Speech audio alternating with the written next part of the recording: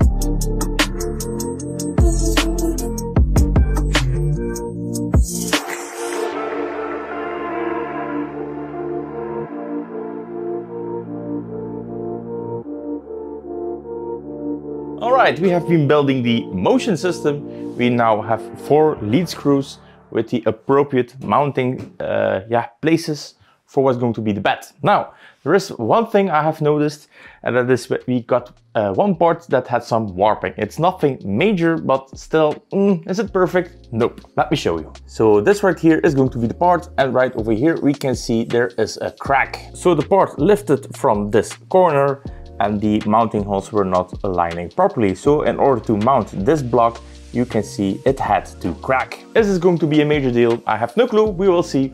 I think it's probably fine, it's only a small crack. I think these are also printed in ABS, so maybe I'm going to get some acetone and just give it a little smear so that the crack is filled again. And there we have it. We have mounted the top bracing for the Z-rod, and now we have a complete motion system for the bed.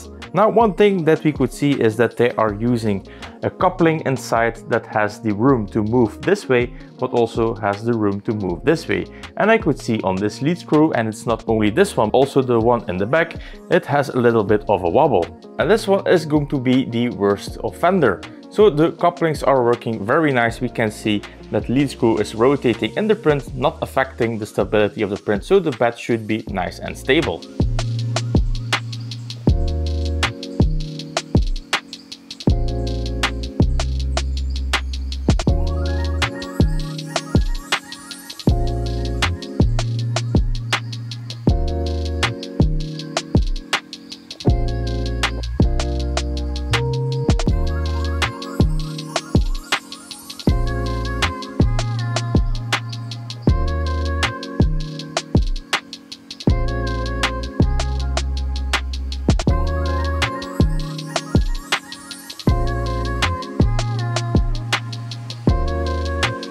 Alright, one of the assemblies is in, and one thing I found really weird is that while it is hanging, everything with the pulleys and everything that is bearing based is just hanging on for dear life. The bolts are falling out of the bottom. The tolerance should be a little bit more tight, because if those bolts drop out, I will be sitting with a loose stack of bearings. Yeah, like you can see, this one right over here is hanging on. Not the biggest fan of this assembly, but this is just a little side note I wanted to give. It is a little bit scary. I have seen they are using LDO for all the motors, and this one right over here is going to be the Speedy Power HT. No clue what it is, but we are going to use 2 of them. Alright, now I'm going to prepare the other one, which is sitting right over there, and then we are probably going to try and finish this assembly.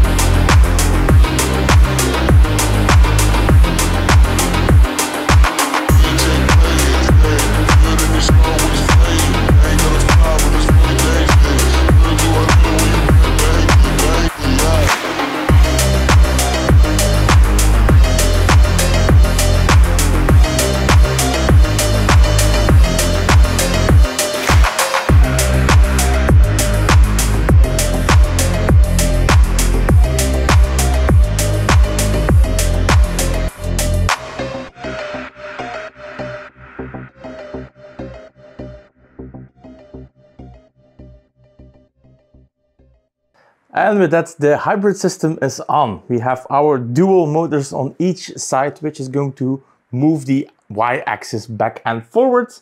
And the assembly wasn't too bad.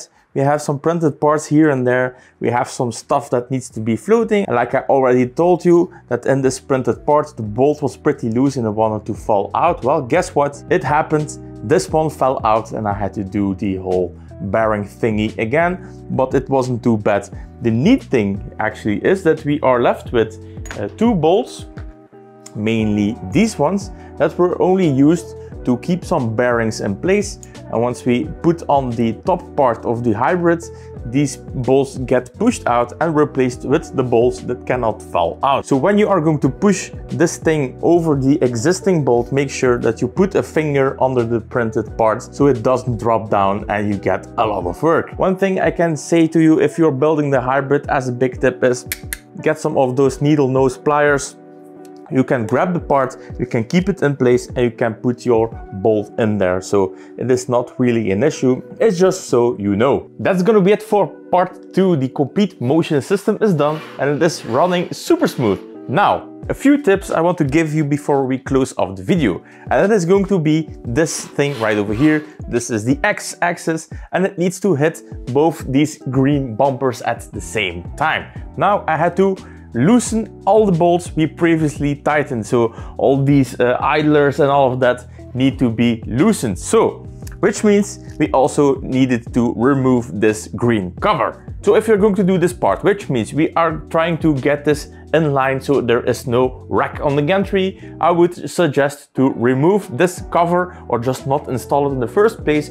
Do everything just right so it feels just right. Now, to be fair, my OCD sees like, it's not even 0.5 millimeter, it is so close, but I'm going to take it, it feels smooth, it runs great, so now I'm going to put back this cover underneath, put in the 4 bolts and call it a day. So if you're going to do this, don't put the cover on, because chances are really high that you will have to loosen everything to get the racking just right. The whole build process until now has been so good.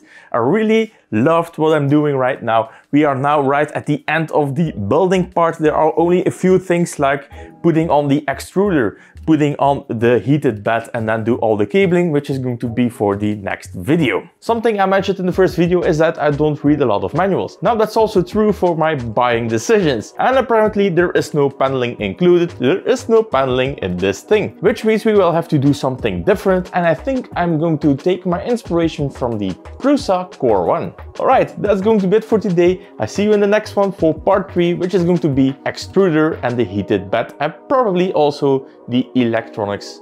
I'm going to see how far I can get. If you are liking these videos, make sure to subscribe to the channel, put a like down below, maybe consider becoming a member. For $1 a month you can support the channel directly. For the people that are, thank you so much. This has been way easier than it would if you weren't supporting the channel. Alright, that's gonna be it. Thank you for watching, and I see you in the next one.